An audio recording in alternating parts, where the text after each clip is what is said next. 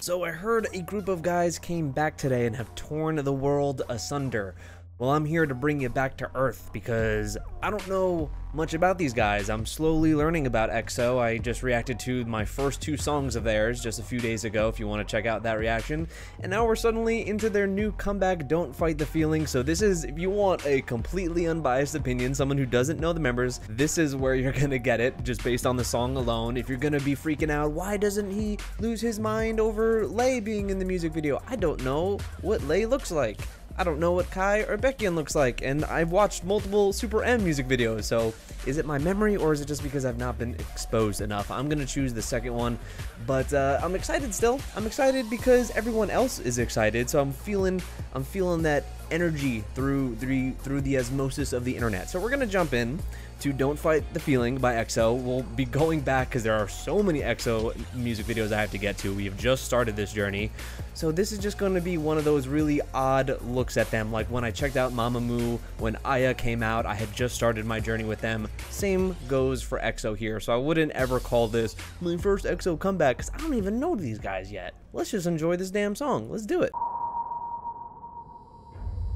Okay. I already know that it's very spacey sci-fi, which I really like.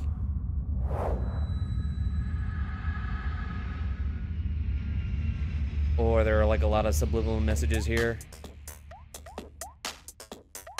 Okay. Oh.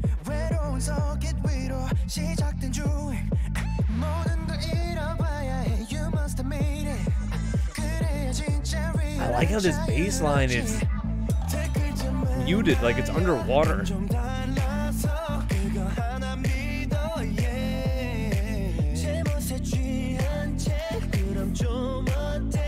Damn, they have vocals though. They're not even belting yet. You could already tell. A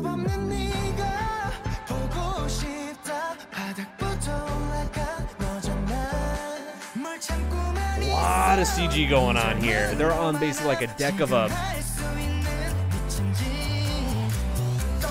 like an aircraft carrier. Okay.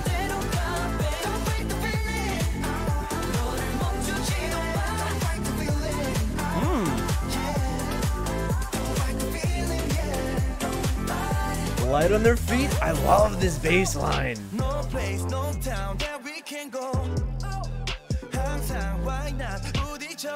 Oh my god, they look so different from the MVs we just reacted to. They were babies.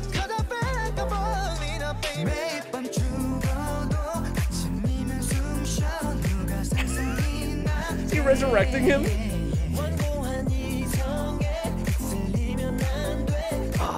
It's the instrumental for this that's really selling me right now.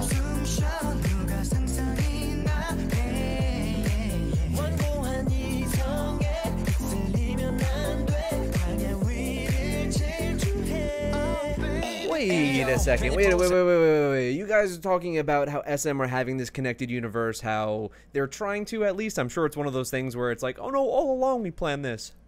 But they really didn't. And I guess maybe now you combine EXO, aespa, what have you. Isn't this what they talk about in aespa's music videos? This Hwanga thing? I'm pretty sure.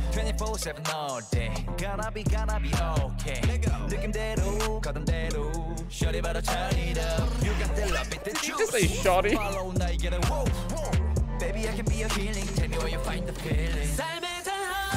Whoa. I like this kind of digital environment. So much CG going on in this though. Oh, it's so catchy. I'm starting to feel it more and more as the song plays. Kind of more of a dance beat than I expected from them.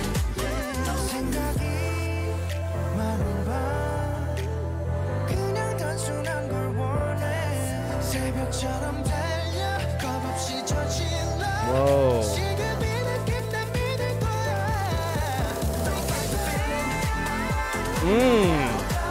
It really is a dance beat, and you can see it based on the video alone. Way more like upbeat and free-spirited than I expected. I was expecting something really serious after we checked out Mama, but I guess Growl was pretty upbeat. But this is total like party happiness, like a celebration.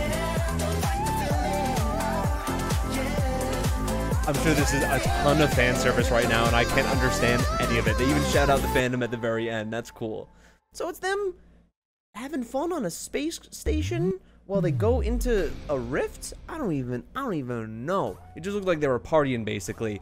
Okay, so the song I thought was really catchy, very simple, but that kind of repetitive bass line really drew me in. I think dance beats need to be repetitive like that. It needs to be something that turns into an earwig that just gets into your brain and doesn't let go. So it's going to be something you're humming later or dancing to or what have you. Video, not too much a fan of. It was alright. It was a lot of CG, not any like really wow moments in terms of the video, which I'm surprised by. EXO, one of the biggest groups out there, SM, a very, very rich group, which of course CG costs a lot of money. It can anyway. For some reason, the video here just did not interest me, like, or didn't wow me at all. I felt like a lot of aespa's videos, even though that they include a lot of CG, more than I would like, I'd rather practical effects, but I still think that those visually were a bit more interesting. I do like the sci-fi aesthetic. That is something that I really want to see more in K-pop, and we have with like a little bit of Everglow recently, and we have with Wavy and some of their MVs, and I really, really do like that aesthetic a lot. So yeah, really catchy song, very dancey, more so than I thought. I thought we were gonna get something maybe more emotional, because it's been a long time, right? I mean, Obsession came out like November of 2019, right? Something like that. And I think that was the last comeback, so it has been a long time. I was expecting maybe something very impactful emotionally or like show-stoppy, but it was more celebratory. I don't know if we're around maybe the anniversary of the group. I know that we only have, what, maybe 7 of the members here for this music video, but it seemed like a rousing, let's have fun, let's celebrate kind of thing, and I think that's great for fans that have just been waiting for this comeback for so long, and now they finally get it. They get to see their favorites, they get to see some that haven't been in a music video for a long time. From what I read, it said that Leia had not been with them or been like regularly active with them since 2016, 5 years ago? Like, that sounds crazy, that sounds nuts. Although I know that he's making bank, you know, in China, and I know he's really big over there. And when it comes to a lot of these Chinese idols, if they get, you know, big enough doing K-pop, they can make a whole lot more money in, you know, their homeland. I'm sure that he just rakes it in whatever he's doing, whether it be on like reality shows or if he acts. I'm not really sure. You guys can probably let me know why he's been on hiatus for so long, but I would think that money is a really big drive there, because they can really rake in their homeland once they blow up from K-pop or whatever other means. But yeah, I did enjoy this. I enjoyed this overall. That's why you're gonna get a very unbiased opinion from me, because I don't know these members yet. I can't wait to get to know them, so then I could see everyone getting emotional about this comeback and maybe eventually get that kind of feeling. I know I'm going to have that when, you know, Luna comes back later this month. Everyone has their groups like that. So I'm really happy that, you know, you EXO fans out there, I don't even know how to say the fandom name. Do you just say EXO-L? Is it EXO? EXO-L?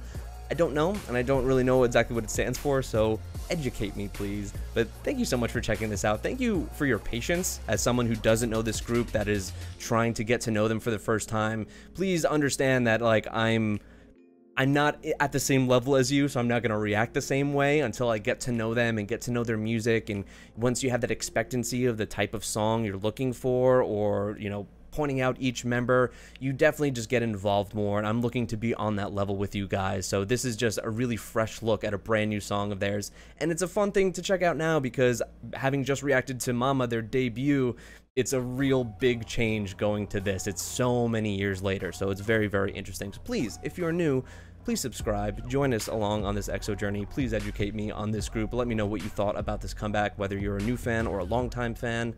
And yeah, that's all for me, and I'll see you guys in the next one.